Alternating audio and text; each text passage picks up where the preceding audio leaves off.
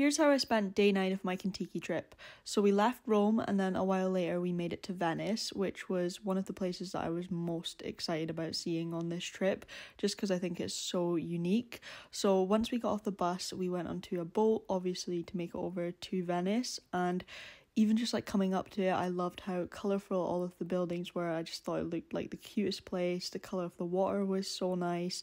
It just felt really magical and beautiful. Like I said, Venice is just so unique just because there's no roads or cars and it's just water everywhere and boats, and I just thought it was the coolest place ever because it just felt so relaxed and like no one was in a rush and everyone was just sort of like taking their time, and it was so nice just to wander all of the really like narrow streets and just see all of the boats around, and it was just nice to not be around like a busy road and loads of cars and stuff like that. So anyways, we got onto one of these gondolas, which I was so excited about because again, this is something that's been on my bucket list for ages. It was so cool.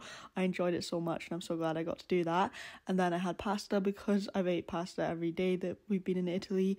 Then we did some shopping. It did start to rain actually, but it wasn't till towards like the evening. I got my souvenirs and just sort of wandered around a bit more, just seeing as much as I could in the short space of time that we were there. Venice looked just as beautiful at night time. It was so nice seeing everything lit up, and yeah, here I was just waiting to get the boat back to our hostel.